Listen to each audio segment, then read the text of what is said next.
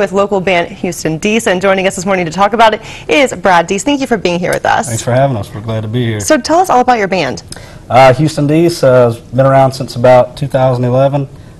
Just been doing a lot of writing, doing a lot of recording, playing around town, playing all over the Southeast really, and really having a good time. We're starting to really come into our own as far as our music goes, and we're having a great time. We're glad to be here. And talk with us about your music. Describe your music for us. Well, our music's country. It's got a lot of classic country influence, but it's also, you know, kind of today's country as well. We just kind of put our own spin on things, and I think it really sets us apart from other bands, and we enjoy it. Are you guys working on a CD right now? We are. We're in the studio. Probably a couple more weeks we'll have all our tracks finished, and we're going to get those mastered and sent off and be pressing some CDs real soon. So, tell us your inspiration behind your music.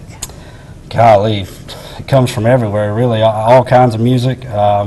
Country-wise, I grew up listening to like Alabama, and of course the George Jones influence is real big for us, and the Aldeans and everybody like that. You know, the new kind of stuff. So we take our influence from all over the place, even some old Southern rock and some like 70s rock music too. So. Nice. And you guys have any upcoming performances?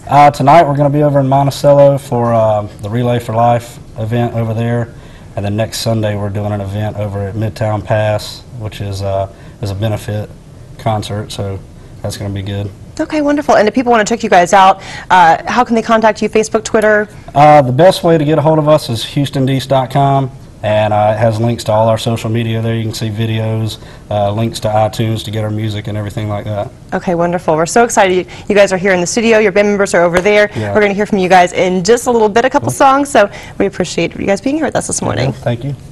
And we want to